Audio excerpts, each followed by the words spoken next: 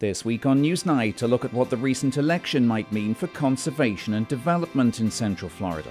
Plus, several prominent Florida Republicans are expected to take up roles in the next Trump administration. NewsNight starts now.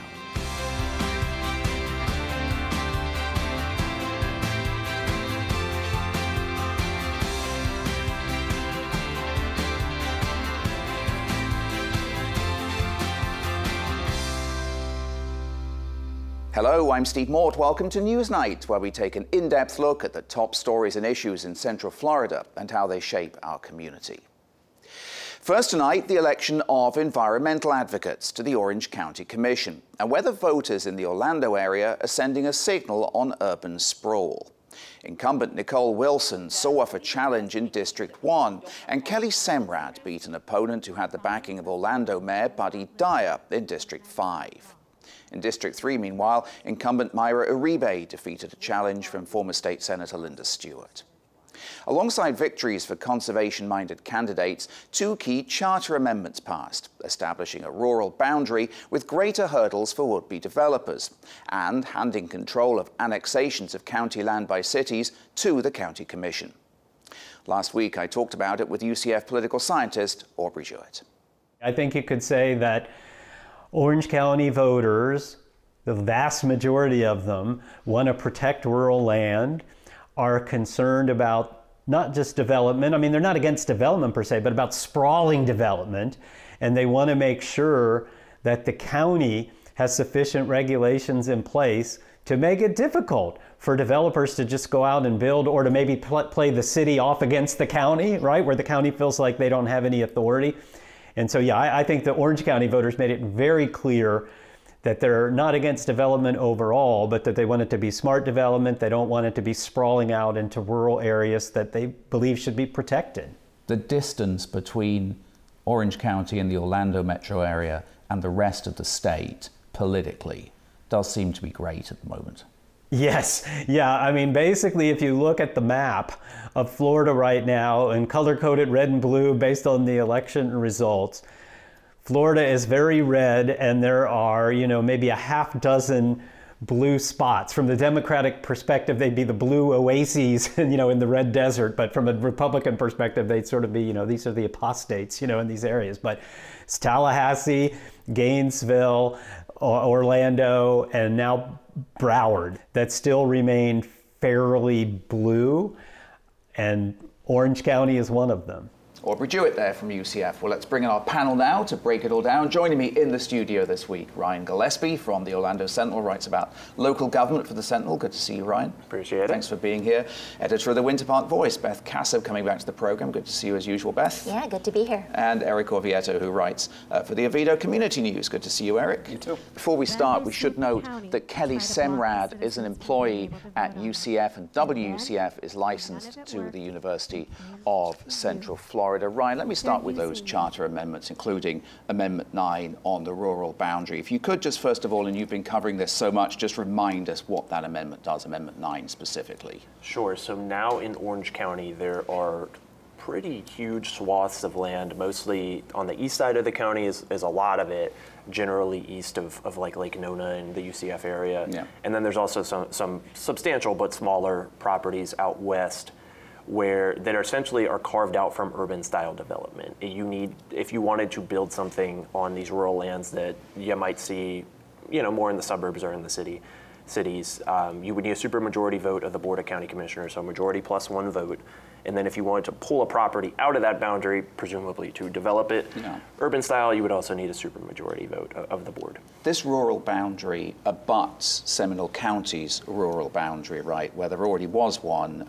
Voters had some choices to make as well on that boundary in the election. What did they come up with? Yeah, so the Seminole County rural boundary has been around for a couple of decades, or more than a couple of decades now, and the voters had a chance to strengthen its protections and make it, again, a supermajority vote from the Board of County Commissioners of Seminole to make any changes whatsoever to the lines or things inside the boundary. So voters overwhelmingly approved the two amendments, the charter amendments, by more than 82% voting in favor. 82%. In favor of it for each. And both officials, state or city and county officials, conservationists, all have said how important these charter amendments were to strengthen it for the future.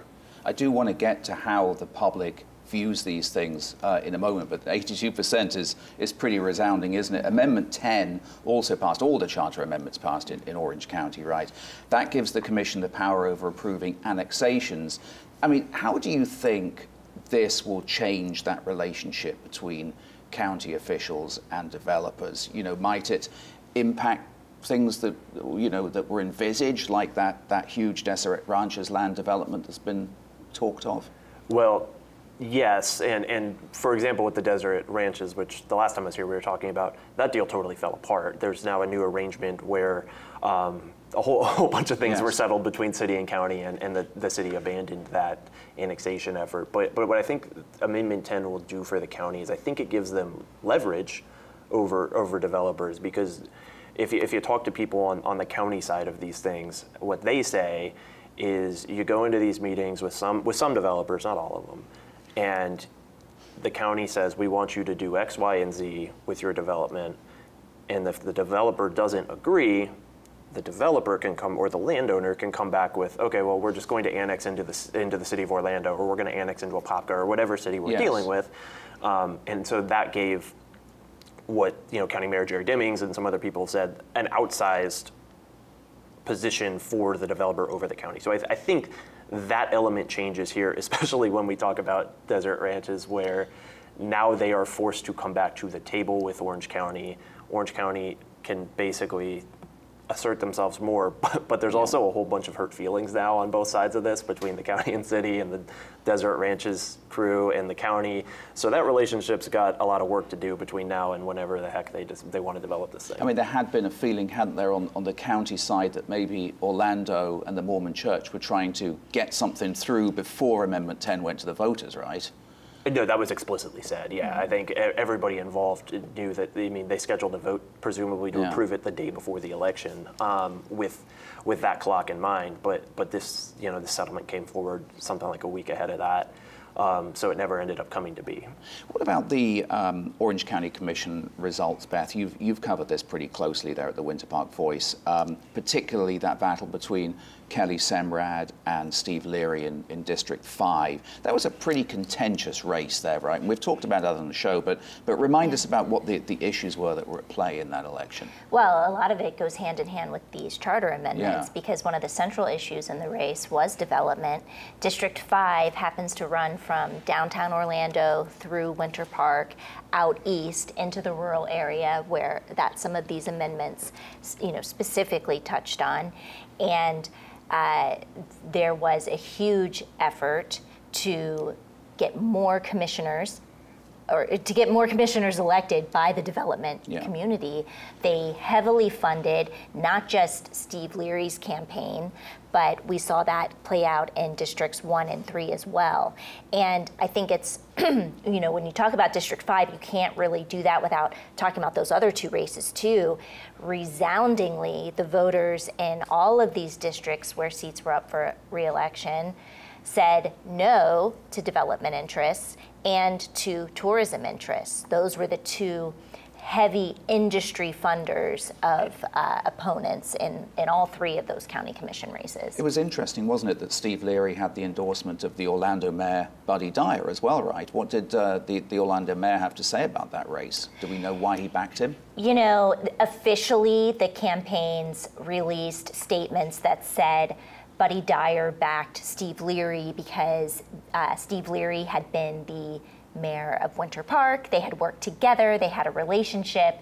But if you look at who funded the campaign, you not only had Dyer putting in money from his own PAC into that race, you also had people who were trying to get development passed out east, people who were suing the county over previous development decisions that directly affected the city of Orlando, because the city of Orlando was trying to annex some of these lands. So, so you know, you can draw your own conclusions looking at some of the money there. Well, I'm going to put this question to all of you about what you think the support for the amendments and for these environmental advocates indicates about voters' priorities when it comes to development and conservation. It seems like, as we discussed, that this is mirrored in Seminole County, right? There seem to be very similar sentiments. Most definitely. The battle between conservation and conservation land development is one that's ongoing in Seminole, throughout the state, throughout Orange, and I've written a lot about it when we did the corridor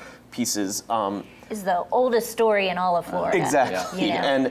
And the reason that it's so important is even in areas that are not within the rural boundary itself that might butt up against it or be relatively close to it, it's not just for conservation and land, it's practical reasons as well. Sure. Any development into potentially annexed areas in the rural boundary in Seminole will lead to issues with traffic, huge traffic increases, huge pollution increases, stormwater drainage issues. Real impact on people's lives. Infrastructure impact to people's lives on a daily basis that would be noticeable immediately, not to mention the cost of building out utilities into these areas that don't have utilities there, and the cost that it would be for the municipalities themselves, that it would be the burden on there. So any potential, some of the arguments from developers is, it can bring in tax money, more property tax money, but that would be offset pretty quickly from the necessity to build in such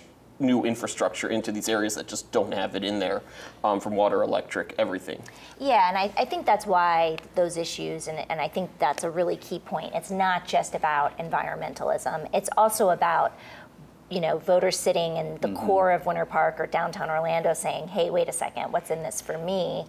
If land is developed out here, that puts pressure on my schools, my roads, and police and fire too. So you're talking about a huge taxpayer investment to make those developments really work. And you look at the flooding over the last few years, from Hurricane Ian on since in municipalities like Winter Springs, and if Seminole particularly hard hit, which was super hard hit and had so many infrastructure problems that led to that. And if there's stormwater coming in and stormwater retention issues from the rural boundary where they're using that land to really collect a lot of that stormwater, the amount of flooding, extra flooding, would be just catastrophic. I guess these are common issues in areas that are growing really fast, urban areas that are growing fast. Well, I mean, what do you think, Ryan? What do you think this says about the sensibilities of, when it comes to Central Florida voters? Well, I think we talk a lot when we in politics and whatnot about how divisive things are now and how everything is so partisan. This is kind of one of those bipartisan issues because, these amendments were passing at such a margin that this is Republicans and Democrats. And to bring in a totally unrelated topic, but similar, if you remember a couple of months ago, out of the state, we had plans to develop state parks. That was bipartisan pushback. There were Republican members of Congress pushing back at the Republican state government alongside a lot of Democrats who were outraged by that. So I think with environment and development, that kind of meld, you've got a pretty good bipartisan coalition that we've seen play out here. And on that, in my reporting on environmental issues in the corridor and within the rural boundary, both Republican and Democratic and nonpartisan officials all said this isn't a partisan issue. The environment protection in Florida specifically does cross party lines. It's so vital to so many things that it doesn't matter whether one area is red or blue. It's really about all of these other issues around it. I mean, the environment in Florida has sort of been nonpartisan for a while, and in a practical sense, we also see this out west, right, with water issues, particularly in places like Arizona. It's become a bipartisan issue. I mean, I'm interested, though, because the area is still growing, there's no doubt about that, about how that pressure between the desire of voters to keep things in check and the pressure on our local leaders to allow development. I wonder how you see that playing out. What is the balance that lawmakers are having to come up with now? So I think if you look specifically at these Board of County Commission candidates, I think it's easy to think of like, oh, there's pro-development and then there's another side. I don't think the winning candidates would say they're anti-development. What they have said is they've taken this, what they call smart growth mindset of just because we're growing doesn't mean we have to grow everywhere. We can grow very dense in urban areas. So if you think of downtown Orlando, and sites, we can keep building up, and we can infill and do all of these things to add more people to population centers, and also protect the environment in places where it's natural lands out east. There are challenges with that. You know, if you look at the projections of the hundreds of thousands of people that we're expected to add to this region in the next couple of decades, you know, if we were to put them all in current urban areas, we don't have like a transit system right now to support that, for instance. So that's something that needs to be figured out. The infrastructure that we have is really old. It's 100 years old in some sense, underground with the stormwater pipes. Those are things that we need to figure out.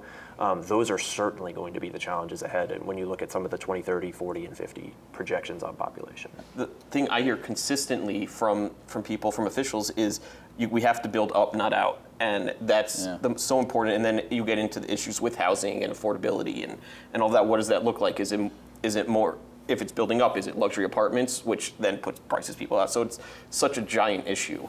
In Florida, no doubt. A reminder, you can find my full interview with Aubrey Jewett breaking down the outcome of the election in Florida on our website, wucf.org/newsnight. Okay, finally tonight, it was a mantra from some DeSantis supporters during the Florida governor's presidential run that he would make America Florida. Well, it turns out Donald Trump is doing a bit of that himself. While Florida's U.S. Senator Rick Scott failed in his bid to take over the GOP leadership role in the Senate this week, there will be significant roles for Floridians in the incoming Trump administration. Among them, Florida Congressman Matt Gaetz, who Trump nominated this week to be Attorney General, and Trump's soon-to-be Chief of Staff Susie Wiles, a Florida political operative and Trump campaign co-manager, who also led Governor DeSantis' successful 2018 gubernatorial campaign. She'll be the first woman to ever hold the White House Chief of Staff job. In addition to Gaetz and Wiles, Florida's U.S. Senator Marco Rubio is nominated as America's top diplomat, bringing his Senate experience to the U.S. Secretary of State role. Rubio is now seen as loyal to President-elect Trump, but amid the incoming administration's America First agenda, political watchers point to the Florida senator's often hawkish views on foreign affairs. I think that what life will be like on this planet for the next generation will be determined very much by what we do or fail to do here over the next 2 to 3 years, and certainly with the issues that are before us today. Al-Qaeda has established 8 new training camps in Afghanistan. Meanwhile, Volusia County Congressman Mike Waltz, a former Green Beret, has been tapped by Trump to be his national security advisor. Waltz has taken tough stances on China and cautiousness over future U.S. aid to Ukraine. He's been a staunch critic of the Biden administration, including on the chaotic U.S. withdrawal from Afghanistan, which he talked about on NewsNight. It was a mistake, and I've been consistent on that across multiple administrations. What we can't do is fall into the false choice that I think is currently being presented by the Biden administration, that it was complete withdrawal, go to zero, or Switzerland-style nation building or a D-Day style invasion of hundreds of thousands of troops.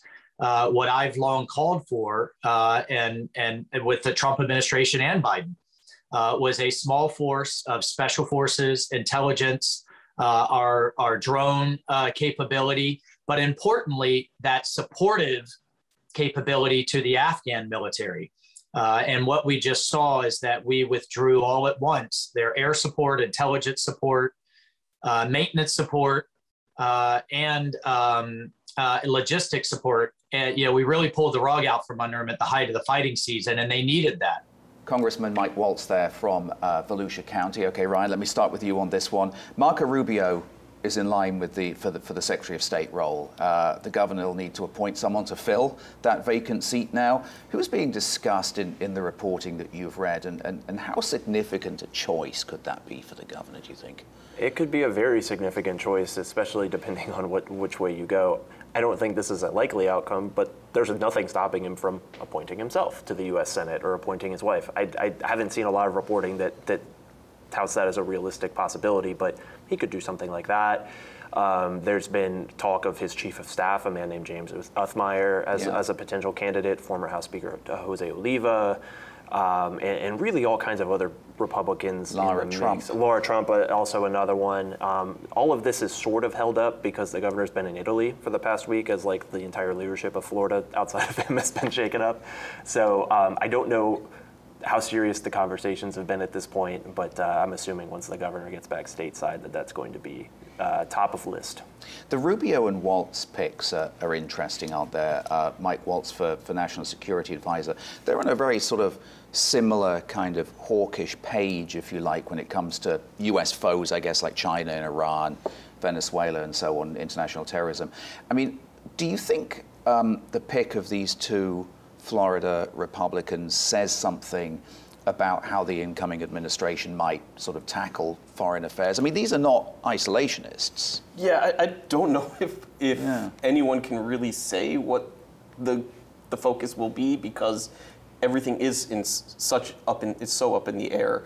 You know, Rubio and Waltz, like you said, have been traditionally hawkish, although they've recently kind of stepped back from that. Waltz making comments about Ukraine, or his stance on Ukraine changing and focusing more on China. Rubio, who's been hawkish against China, Iran, Cuba, Venezuela, has started talking more about, you know, falling in line with the peace through strength and lines that the Trump campaign ran on. So I don't know. It's really up in the air to see kind of which way it goes of how they're going to focus from those two positions. I mean, there are a lot of unknowns, right? But in sharp contrast to those sort of what we might see as more traditional picks, we have Panhandle Congressman Matt Gaetz, who's been picked for the Attorney General role. He's a sort of a firebrand, a MAGA loyalist, if you like. It's been interesting, hasn't it, to see how his nomination has been received by not only Democrats, but also his fellow Republicans. Yeah, it has been really surprising, because a lot of the GOP senators and Congress people have started coming out either questioning it or flat out against it. I know Lisa Murkowski came out and said she was shocked, and Susan Collins was surprised by it. And there's a lot of people kind of up in the air, where they haven't had that same response to other cabinet picks to what they did with the Gaetz. And so that will be interesting to see how that plays out, if he will even be confirmed because of those questions up in the air. Those of us here know that he's spent quite a lot of time in Central Florida. Some of his best friends live here. Very locally relevant. One of those best friends is now in federal prison, but for a long time they were seen around town together. You're referring to Joel Greenberg. To Joel Greenberg. And so he is familiar to people, and definitely a controversial pick. Of course, on top of the announcement that he is Trump's pick came Matt Gaetz' announcement that he's actually resigning from his seat. That raised a lot of eyebrows, yeah. Right, and just days before, my understanding was there was going to be a vote on whether to release a report related to the ethics investigation that's been underway. So I think there's a lot of question marks in terms of what's going to happen there. I think because of the local connection to the Greenberg scandal, the Matt Gaetz nomination has gotten a lot of local buzz. I did want to talk a little bit about the President-elect's choice for his Chief of Staff, Susie Wiles, and those of us who have been around a while will have come across her. She and Governor DeSantis have, I think it's fair to say, a fairly strained relationship. Remind us how that relationship has evolved over time. Right, so Susie Wiles, another huge Florida connection to what's playing out nationally. Yeah. She's known as the person who has steered the Trump campaign for, I believe, a couple elections now, and also had steered Ron DeSantis' initial campaigns, and was very close to the governor, was my understanding. There was a falling out between these two, which is interesting. That's going back a few years now, and you know, under normal circumstances, let's say 20 years ago, people would probably still remember that there were a number of stories about how the governor, during his earlier term, was potentially selling golf outings. I mean, to put it simply, some of the fundraising was taking place in this way, and some of the documents were leaked. And the reporting shows that the governor blames Susie Wiles for these leaks. I believe she said, no, wasn't me. But regardless, they are no longer as tight as they once were. It does add an interesting dynamic to what's already a fascinating relationship between the governor and the incoming president. Yeah, the two of them, their relationship has been very up and down. Yeah. It's had its highs and lows, and during the primary season, Donald Trump was calling Ron DeSantis Ron DeSanctimonious, but it seems since they've met and they have a connection. I don't think you'll be seeing Oval Office visits necessarily from the governor, but I don't think there's going to be anything policy-wise that'll be negative toward Florida, especially since Donald Trump calls Florida home now. And I don't think there's any support. Even Susie Wiles, people around her have reportedly said that she's a pro. She's not going to take anything out on DeSantis or the state. So I don't think that's anything to worry about. And to kind of bring this conversation full circle, I think you will see. You will get a commentary maybe on the relationship between the governor and the president with Governor DeSantis' appointment to fill the Marco Rubio Senate seat. There's been a lot of talk out of Trump circles that I've seen reported that they're pushing Laura Trump, understandably, very heavily. We'll see if the governor goes with that or if maybe somebody closer to him. So many fascinating things to watch, and I know you guys will be doing that for sure. We'll talk much more about these issues in the coming weeks as President-elect Trump firms up his plans for the next administration. Meanwhile, be sure to join this conversation on social media. We're at WUCF TV on Facebook and Instagram. We're also on X as well at NewsNight WUCF. But that is all the time we have for this week. My thanks to Ryan Gillespie, Beth Cassup, Eric Orvieto. Thank you guys so much for coming in. Really appreciate your time today. We'll see you next Friday night at 8:30 here on WUCF. From all of us here at NewsNight, take care and have a great week.